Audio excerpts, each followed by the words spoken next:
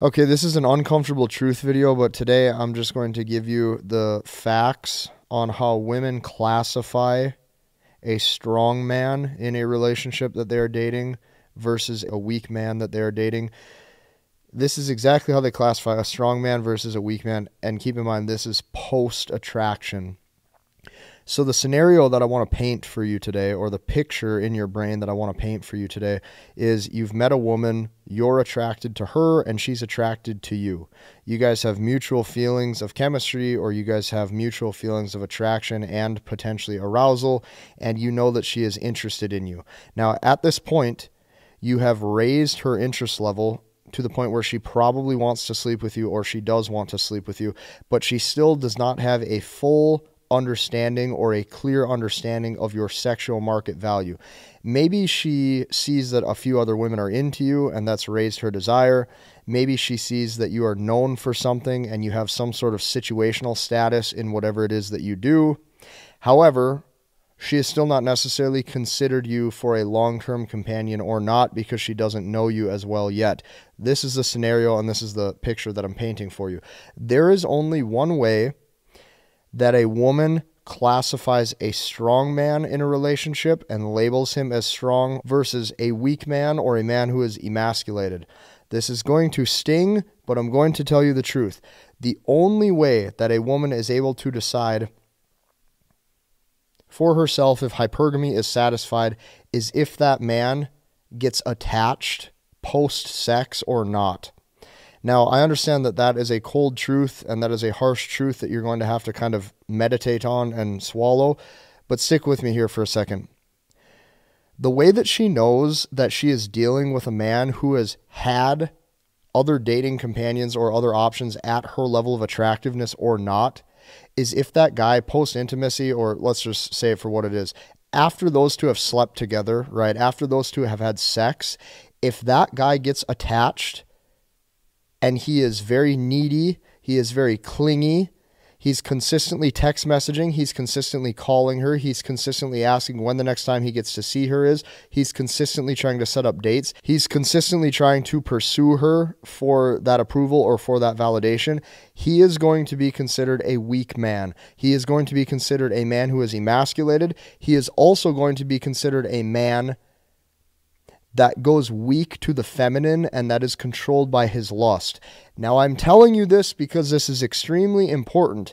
As soon as that becomes you, she can't help it. It's just how the world works. She automatically thinks you are beneath her. She automatically thinks you have lower sexual market value than her, and she automatically thinks that she can do better. Now, whether that is true or not doesn't matter, because hypergamy is a feeling.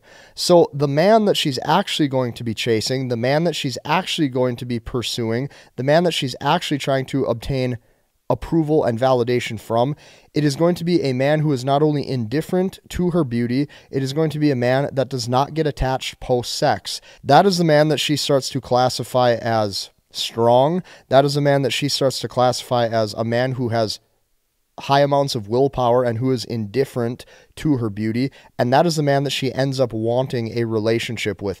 The only type of man that a woman will consistently want a relationship with is a man who does not go weak for her beauty, is a man who is not controlled by his lust, and is a man that does not get attached post-sex.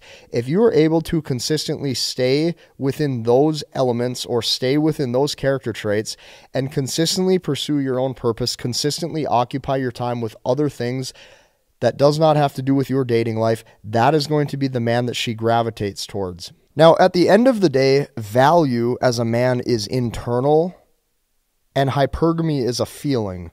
Okay, so with that said, here's what I can tell you. If you've stayed with me up until this point in the video, you maybe have some false beliefs that need to be addressed. So some of the beliefs you might still be holding on to is you're saying, but Casey, I believe in unconditional love. But Casey, I believe in feelings of mutual chemistry.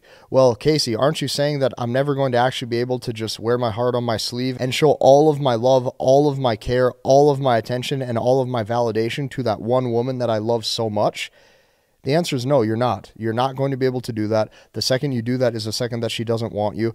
And I am telling you this from years of experience. I'm telling you this after having thousands of students inside of my programs over the years. I have watched men make the same mistakes in their 20s as they do in their 30s. And these men will consistently make the same mistakes in their dating life with women in their 30s as they do in their 40s and in their 50s and so on. And these are men who are sometimes 1, 2, or even 3 times divorced.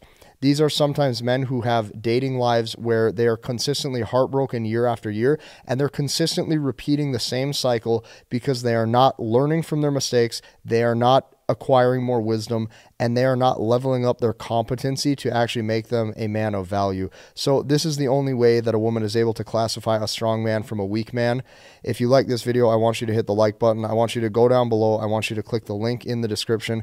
Check out the full-length end-to-end MBT masculine behavioral technique webinar presentation that I made for you.